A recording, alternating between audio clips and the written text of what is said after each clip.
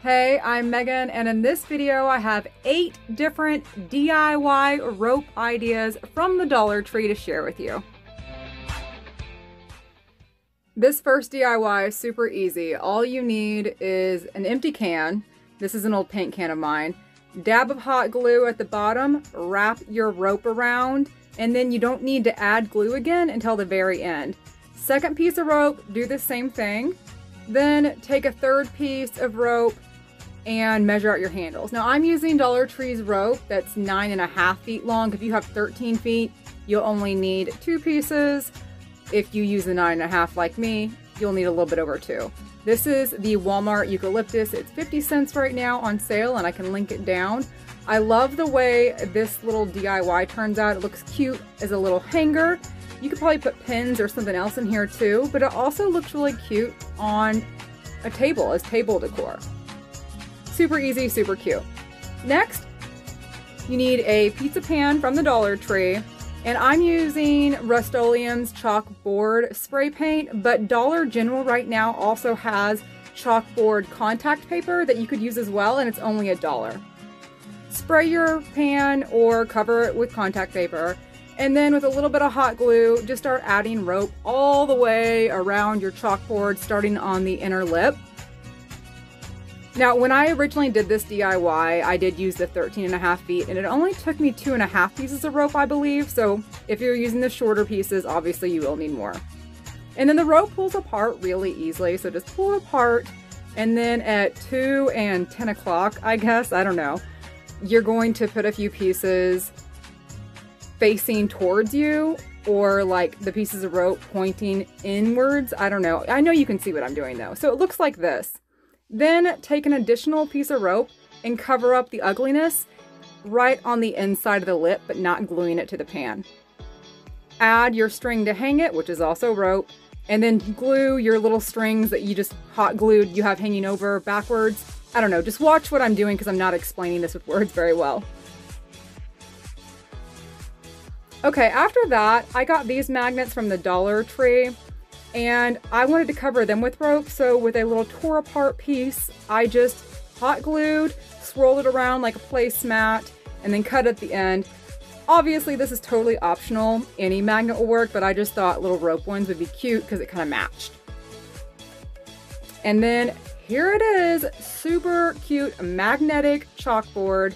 Great for a family command center in your room or wherever it might be. Easy, higher end looking DIY. Next, you just need these pill organizers from the Dollar Tree. When I originally did this DIY, I thought they were bead organizers, but you live and you learn. And then 2 of the little glass candlesticks also from the Dollar Tree.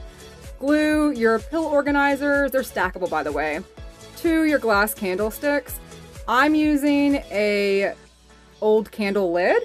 And then for the other side, I'm tracing a hurricane vase on foam board, cutting it out, but you can use cardboard too, and hot gluing that to the opposite side. Then all you have to do is start wrapping the rope around your candlesticks.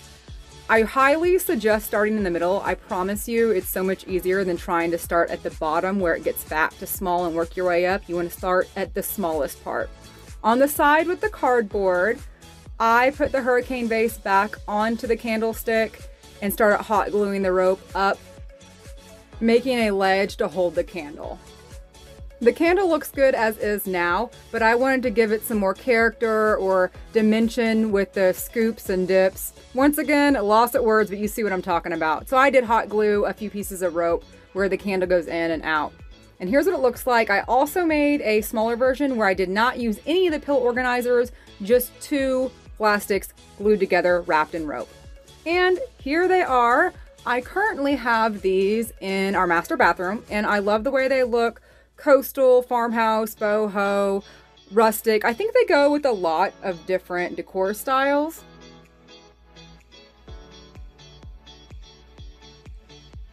For the next DIY, you'll just need some craft paper. Write out whatever saying word you want to have. I did home. And then you just go and hot glue your rope tracing out your cursive word. Now, when I originally did this, I used a low heat hot glue gun. Not a good idea. It took forever, so I would suggest using high heat. Just be careful doing it. Then it looks like this. I ripped away the craft paper. I started off by cutting it, but it was easy just to rip it away.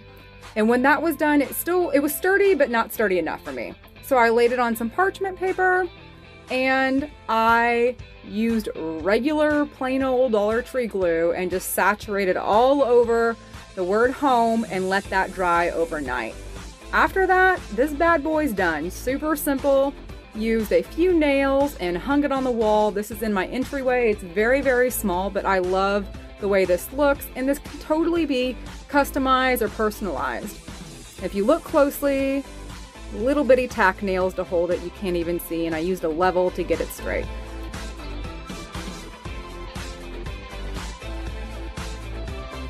Next, you need 2 of the round mirrors from the Dollar Tree. Carefully take the back off. You know, Dollar Tree mirrors break so easily. And trace out 2 size plates. I'm just using leftover cardboard, but you can use foam board. And I did this in 2 different sizes. Wrap it with rope just to cover up the cardboard. Make sure none of that's showing.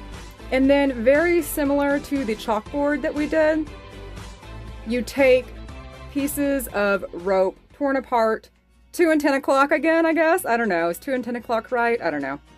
And hot glue it going inwards. Add your rope that will be hanging your mirrors.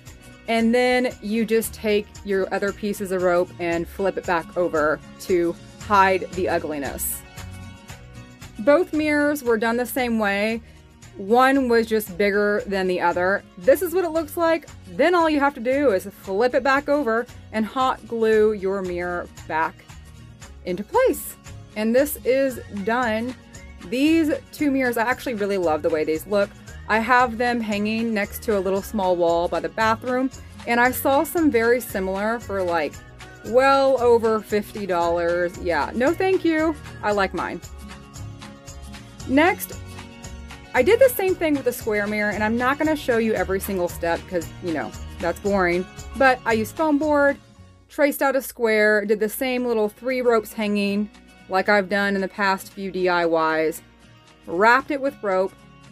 You'll have corners. I cut the corners off, and the only thing I did different was how I made the little hangy piece, which is I just hot glued a little loop at the top and then covered it with the pieces of rope that were hanging over. But after that, everything's the same. Hot glue your mirror back to the back, and here it is. This is actually where I have the circle mirrors hanging right now, and the square mirrors upstairs in my daughter's room. But I love the way it turned out. I've said that on every single DIY, but I mean it. Okay, next, Dollar Tree basket. Take some pliers, tear off little handle pieces, and then, you guessed it, rope, okay? Make some handles, hot glue them to the sides, and then take a piece of rope and just wrap it around the top. We're not going all the way down. I just did it 2 times or 3 times around the top. And then after that was done, I did 1 piece of rope on the inside to hide the ugliness. Lastly, 2 little pieces of rope around the bottom.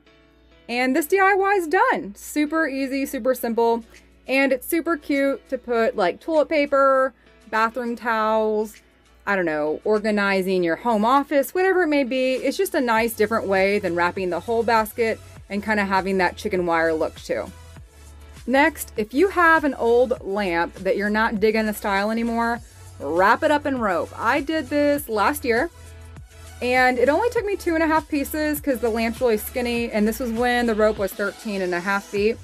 And I love the way it turned out, better than what it was, especially since the lamp was, I think, $1.50 at Habitat for Humanity. I did end up changing the lampshade though. Here are some images of my last video where I did a $60 room makeover, so everything you're seeing right now was under $60. I also have, to the left and to the right, the original videos from some of the DIYs I showed in this video.